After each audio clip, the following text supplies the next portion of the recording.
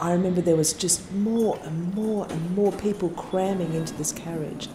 And then the doors finally shut, and that relief of, oh, thank God, we can go. And seconds, and just that again.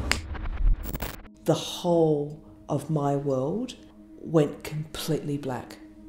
And I thought in that moment, I've just died. I must have had a heart attack, and this is death. It's just this strange abyss of moments. And I have no idea how long it was for that blackness to be lifted. But it was only when I heard other people screaming that I felt very comforted by that and thought, okay, I'm not alone. Whatever's happened, we're all here together. We're all in this together. And that sense of being together really eased my feelings. I just remember feeling a great sense of whatever's happened, it will be all right because we're all here. And I'm not dead. I'm not dead.